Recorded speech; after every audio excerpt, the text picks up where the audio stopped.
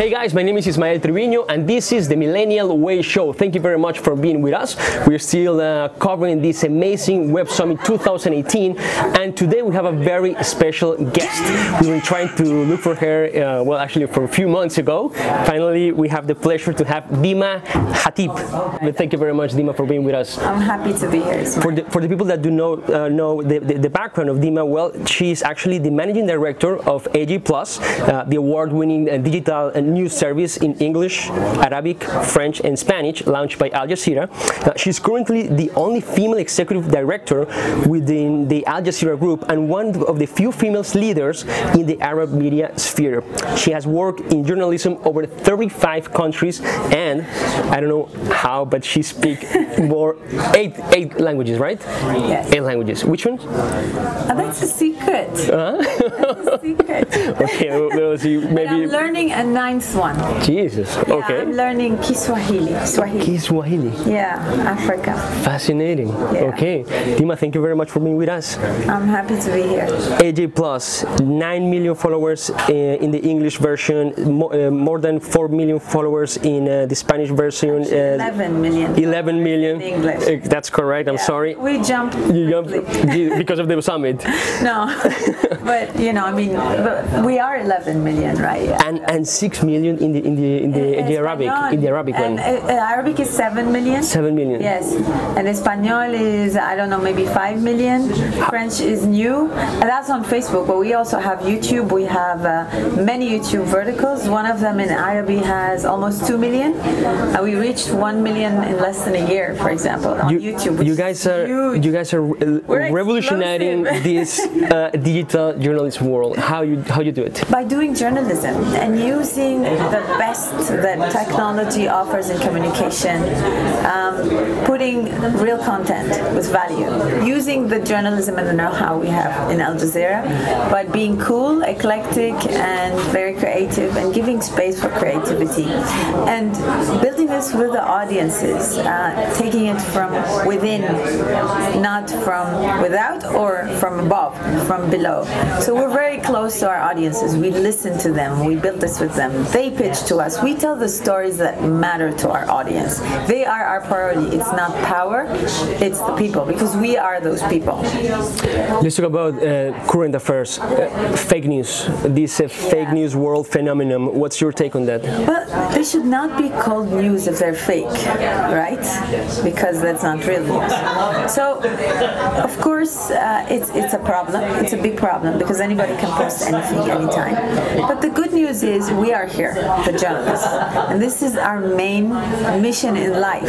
Make sure that the content is verified, is sourced, and make sure that we actually educate people about how to verify themselves. So when you get a chain on WhatsApp, we can teach you the tools, the same tools used by people who make up the stuff can be used by the users to verify that stuff. So we launched something called Verificado 2018 in Mexico during the Mexican elections.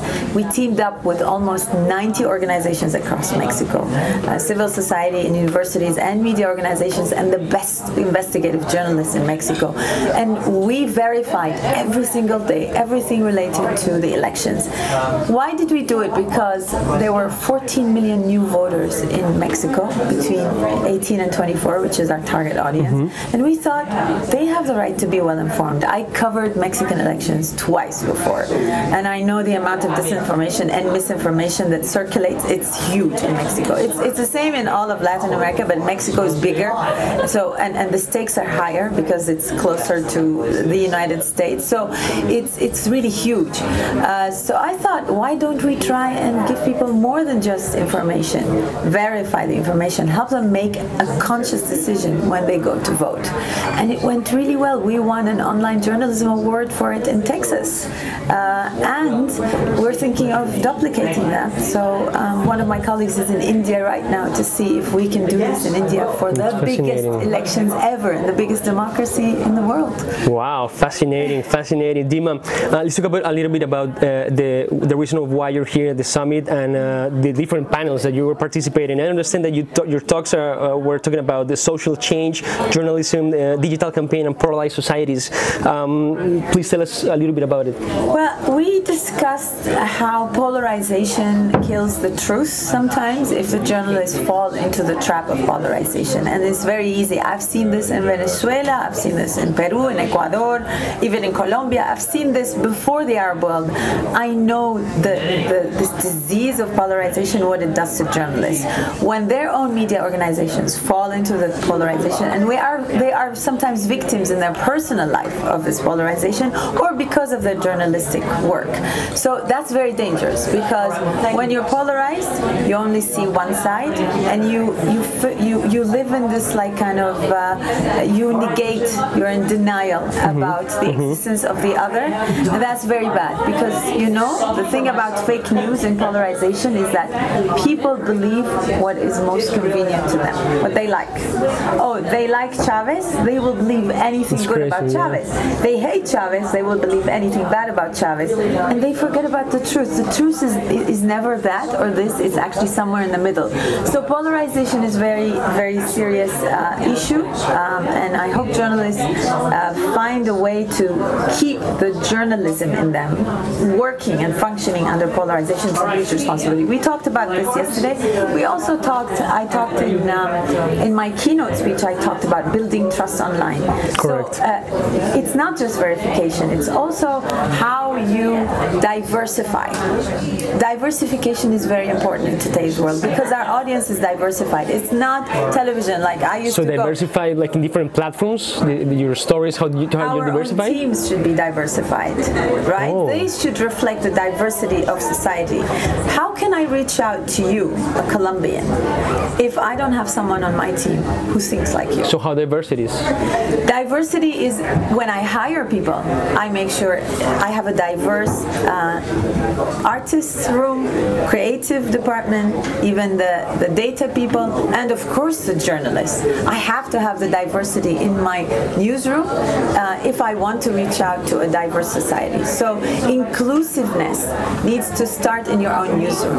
The discussions that you want to stir online, they need to be able to take place in your newsroom or in your creative room before you go online. Otherwise, you will not make it to that diverse world. You will only make it to a fraction of that diverse world, and then you will not diverse anymore.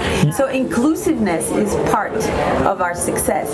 And I also talked about trust, audience, being close to the audience and having impact on their real life, micro impact rather than macro impact. We don't like power, we like the people, and we empower them through information, but also through telling their story, which might change their life. You mentioned that one of your interests is, of course, in recruiting people and to talk about the jobs of the future. How do you see the role of today journalists, that they need to adapt to these new technologies? Sometimes they in the old days, back in the old days, there were just one assignment, they know how to do one thing, but today with all this explosion of digital world, you have to mutate. Yeah, you have to multitask, know how to do several things at the same time. I think some journalists have a huge challenge ahead if they want to survive. They need to innovate their own way of practicing journalism. They cannot be, otherwise they'll be left behind, just like everything else in life. Like entire industries disappear, Journalism will not disappear. I'm not worried about that. But if you do not innovate and learn how to use technology to your favor, to tell more stories, to reach more audiences, then you would become like a dinosaur in journalism. You'll stay in a one-way street. The way like I used to do it when I was on TV, like here I am in Bogota, and this is what's happening. I have no idea what people are thinking after they listen to what I said. I just go to sleep. It's the end. It's the death of what I just said. Whereas online, and that's the way with everything we do today, it's the birth of it. There's a whole life after you post it with the people. So journalists need to adapt to this reality, and actually it's great, it's fantastic. Imagine I can find out who is following, who is engaging, how many women, how many men, and we have reached, thanks to the diversity we've reached a ratio of female-male that is higher than most of our competitors, if not all, where we have more female engagement than male, despite the male bashing that usually takes place, and they eat women alive when they comment something about women.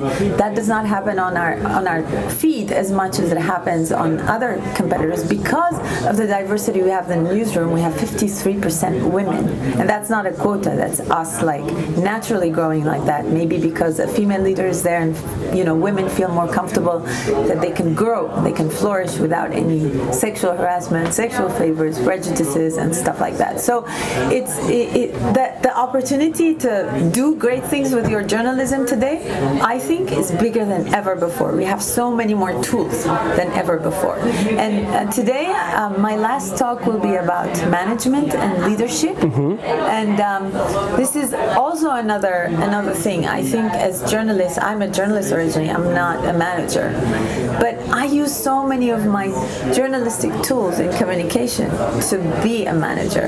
And how, like, I immerse in management, just like I immerse in a story, just like when I go to any country, I immerse in that culture or language. I do the same thing in management. I'll be talking about that today.